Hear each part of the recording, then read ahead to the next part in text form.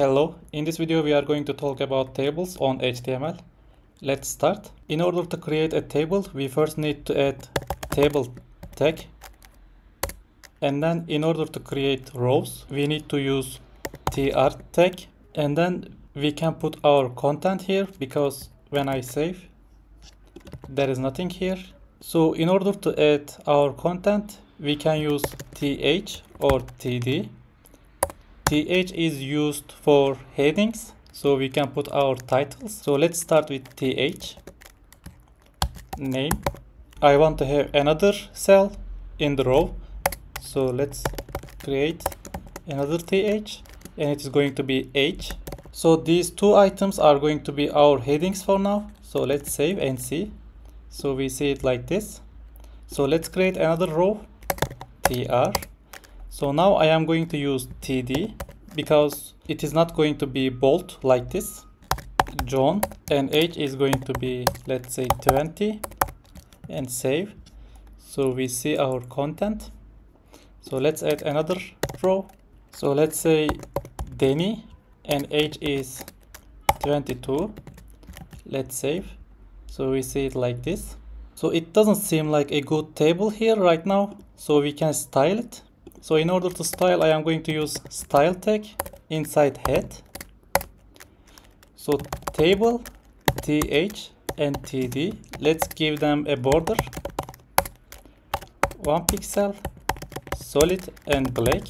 It seems like this. But now we have border for our table, th tags and td tags, and it doesn't seem so good now.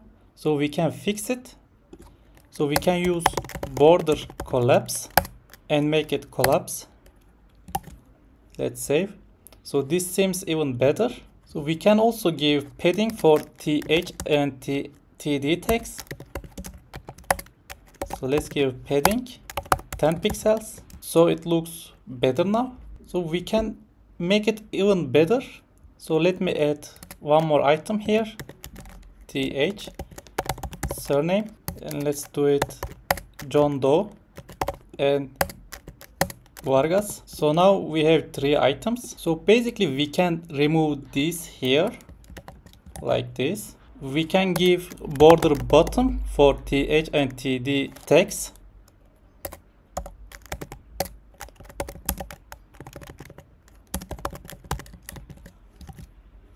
Now we have border bottom, and we can also style our rows with tr tag. So I want to give a background color for tr, but not all these rows, only even rows. So we can do it by using nth child and put it even, and background color is going to be light blue, let's say. So as you can see, even tr items have the background. So let's make it even more. So I am going to copy them like this. Let's add. And as you can see, we have background color for even tr items. So we can also change the width of the items. Let's give a style here. And let's make it width and 100%. Let's save. And it seems like this now.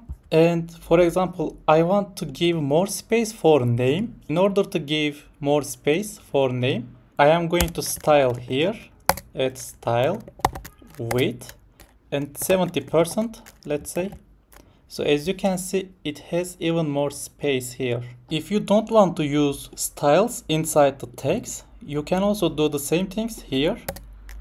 Let's remove it from here and here. So firstly, we are going to add width here, 100%. And in order to make this bigger, we need to use nth child again, th, nth child. And this one, the first one, because we want to give more space for the first one, which is name. So let's style it, width, 70%. And now it does the same thing again. As you can see, the text is aligned to left. We can also fix it. We can use text align and center. Save it. And now the text is aligned. So now let's talk about call span. As you can see, each items have columns, but we can gather name and surname in one column. How we can do it? Firstly, I am going to remove surname. So there is no surname now. Then I am going to make it full name. And here I need to add a new attribute, which is call span. And I need to make it 2, because the first one is for this one, second one is for surname, and third one is for age. So third one is going to be for age, but we can concat these two items, which is full name. So because of this, I am going to give here 2 value, save. So now as you can see, this is how it seems now. And we can also remove this border bottom to see it better. So as you can see on the title, we only have one heading and it is full name. And under, as you can see, there are 2 columns, and for age, there is only 1 column. So this is how you can use call span. But if we didn't use it, and let's make it 3 columns again. And here there was surname. Now it is how it seems. So sometimes call spans are useful, so you can keep it in mind. Call span to full name. So basically call span concats columns, and we can also concat rows as well. So let me show it. So let's add a new heading. So I am going to make it th. So I am not going to use it. So this is not going to be Danny, but let's make it phone number. And let's put here some random numbers like this, like this. Of course, it is not going to be like that. So I am going to remove this firstly.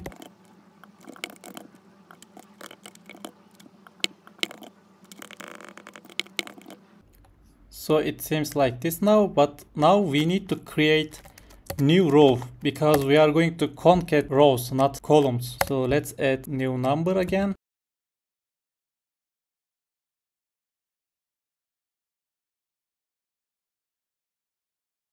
We can use row span, and let's give it 4, for example. Now it seems like this. So you can use row span like this. You can even add a new td in order to add age. For example, let's say like this.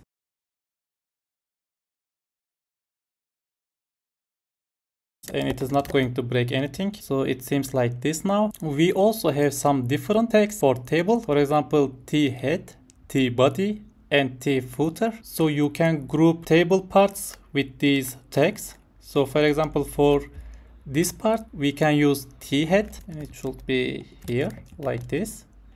And for this part, we can use t-body until here. And let's create a t-footer as well, t-footer. So for this, I am going to create something different. Let's say th here, th. Let's say some of ages. And here I am going to add some of these ages. So let's say 200. Now it seems like this. So now we can also use call span again because we want this value under age. So we can use call span to. So as you can see, it is now here like this, and 200 is under age. So for now, this is enough for tables. I hope you liked the video. Don't forget to like, comment and share the video. Have a good day.